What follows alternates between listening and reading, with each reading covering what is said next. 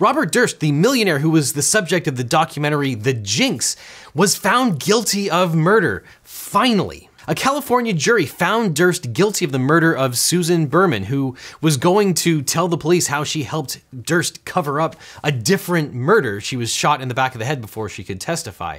And Robert Durst was found guilty of that murder. And believe it or not, the tapes from The Jinx played a crucial role in convicting Durst. After filmmaker Andrew Jarecki turned those tapes over to the LAPD, they issued an arrest warrant and arrested Durst in 2015, and he has now been found guilty. You might recall that Durst was acquitted of the 2001 murder of Morris Black, his neighbor, though Durst admitted to dismembering the body and disposing of it. Durst will serve a mandatory life sentence in prison, and he's not going to get out anytime soon.